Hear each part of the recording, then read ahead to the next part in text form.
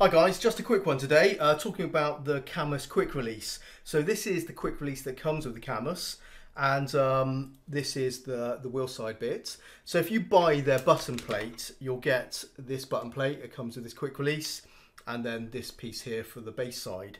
If you buy just the wheelbase, it won't come with this at all, and you just add your own quick release. But you may be tempted to go down this route and get their, their setup, because it does pass through. You can see there's a pass through on the back, and then electronics there, the wires, and then pins that goes on there. So there's no kind of external USB cable going to the wheelbase to control the buttons. It's simply all through the steering column. So very much a convenience. But if you want to then add on your own wheel rims, because you can do, you can add whatever you like onto it. And then you'll, of course, use another one of these quick releases. And you may be tempted to buy one of these off the shelf sort of D Spec, D1 Spec style ones, which looks like it'll fit. And I'll show you it doesn't, because it all lines up. The actual ball bearings here are the same. And it even fits on the top the same until you get to a certain part of it, which so you can see it does go over the top, but it doesn't connect, which is a bit of a shame, because there's a slight difference and in the shape of this piece here. So you might be able to see it, I don't know, but it's this ridge here. It's different to the one on there. It looks like there's a ridge, but it's not quite the same, so it doesn't line up. So if I put on the original one, the Cammus one, you can see it going on, and it all kind of connected just fine. So line it up. You can see it's on there. It's all solid, absolutely fine, no problems whatsoever. So let me just remove this and try my D1 Spec. And before that, I just want to show you this, how it lines up, because again, this is why it will fool you initially. So we just put that on there. And if I rotate it, the ball bearing indents for where it indexes these parts here, it looks the same. So it all looks like it's measured to the same standard, but it's just this piece here doesn't work on it. So let me just put this on. I'll just show you where it just basically binds. And that's as far as it goes. So you can see it's not going down. There's this gap here. It won't go down any further. So what you could do as an alternative is, if you did buy this, you can effectively swap this piece here for that piece there, because this all screws off. You can see the top piece there.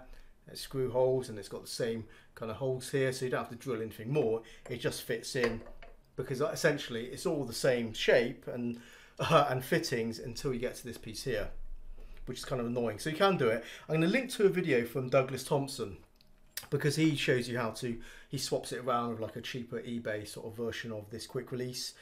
And if you are to like expand your wheel collection, then you're going to want to buy more of these, these quick releases, and it can get quite expensive. You can buy Cammus's one, and they're not like overly expensive, but it's, if you're going to have a large wheel collection, then it's far cheaper to then swap the whole thing out and buy those eBay ones, or this D1 Spec one is quite expensive.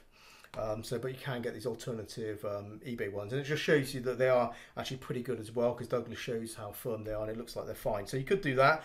An alternative though, but it depends on how far ahead you look, is you can take this thing off completely, or if you just buy the wheelbase, it won't have this piece on there.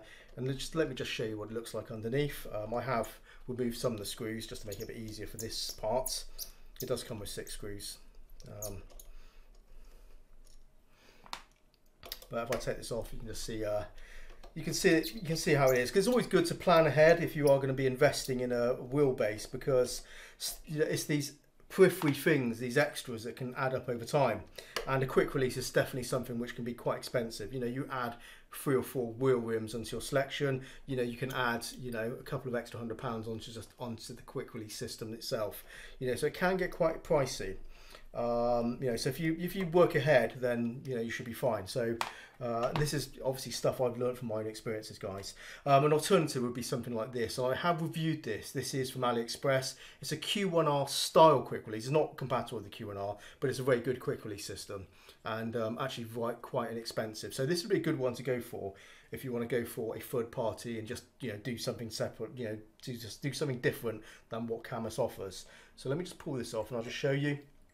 There's a wire that goes in there, so you just unplug it, and you might be able to shove that kind of wire down into there. Looks like there's a cavity enough to put down there, but another way, if you're kind of a bit scared about that, is, you know, you can 3D print a spacer, or just get a spacer like this. This is a I think a 10mm spacer I've printed here, and you can just put that on there, and obviously put your quick release on top of that, and then you've got a cavity, a gap, where that wire and that kind of little connector bit will just sit in there and, you know, not bother anybody. So yeah, there's ways to do it if you're kind of worried about that. Just use a little spacer, and then you can go down a different route with a you know, with a different quick release system. So yeah, that's the way to do it. So if you're thinking about buying this, yeah, think ahead. You know, it's useful to know these sort of things, guys. You know, sort of plan ahead, and you can save some money down the line.